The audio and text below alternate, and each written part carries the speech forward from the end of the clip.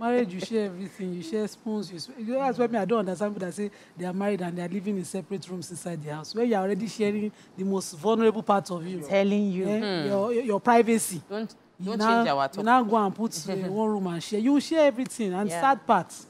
The sad reality is that when you, even once you, some people will say we are divorced, we are no longer sharing. You still share kids. Yeah. You have to co-parent. Yeah. Sometimes you have to share properties. Yes. And there are sad realities like the one she stated. Sharing infection, destroying lives. So the person you choose to marry either make or marry you for life. Do you think that couples are aware of the medical risk? They are very conscious of the medical risk?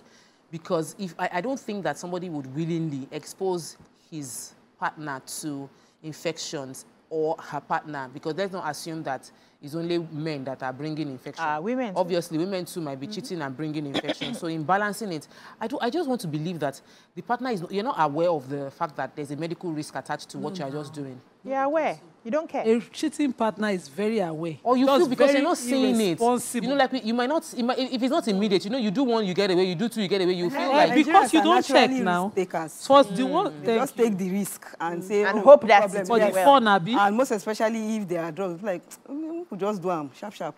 For the pleasure of it. Exactly. But how do you responsibly carry yourself? You know, in marriage, we were raised, at least me from women's side, women are raised to carry themselves with such responsibility and accountability that they don't embarrass the partner. So you're at a particular function. Maybe you just want to play rough play. The way I used to play with them, I'll be like, it's outside though. So I don't say Mr. Zibiri's wife behaved such a way.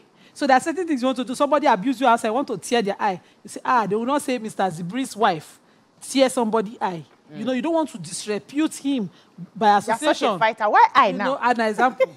I just... This guy. You know, so you don't want to go out flat to disrepute him as well, or, you know... And there's a saying in Africa, they say, woman, when they cheat, then they kill your husband. But you know that the saying don't balance. A cheating man also can kill a wife, because as Ramat's example said, you can actually kill wipe out an entire family. HIV, you know, HIV.